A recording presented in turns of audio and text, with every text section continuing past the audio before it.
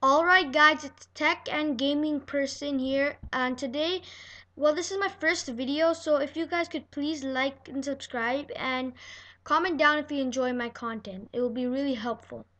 So today what we're going to be doing is connecting the Rockband mic, which is right over here, to your computer. Besides these two obvious things, you're gonna need a program called Audacity.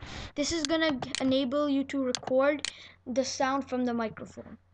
Now let's get started.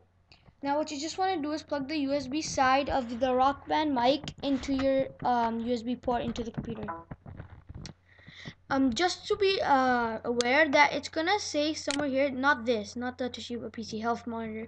It's gonna say something else. It's gonna say that it's loading the drivers, it's installing the drivers. Just want to hit that notification there, and then it's gonna keep say pop up here. Windows gonna pop up here, and it's gonna say that it's installing the drivers, and it's gonna just wait for it until it says check marks, green check marks, and then what it's gonna do is it's gonna know, the Windows is gonna basically know that what device is it so that you can use it, and it's gonna be notified as the Logitech USB microphone.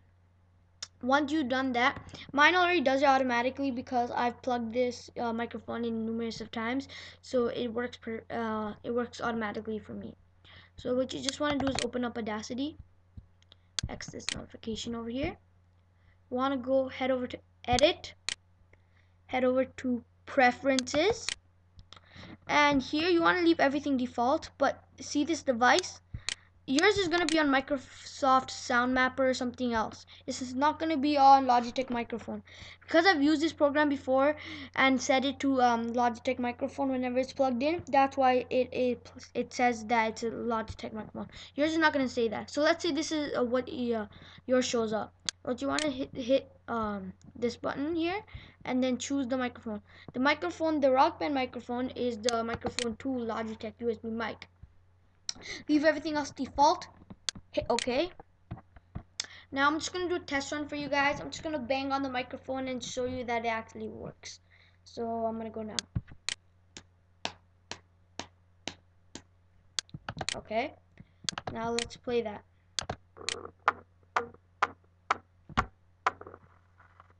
So as you could see, it works perfectly fine, and you could record how much audio that you want.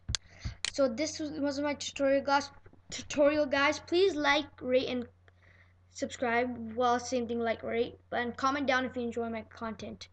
And I'm out.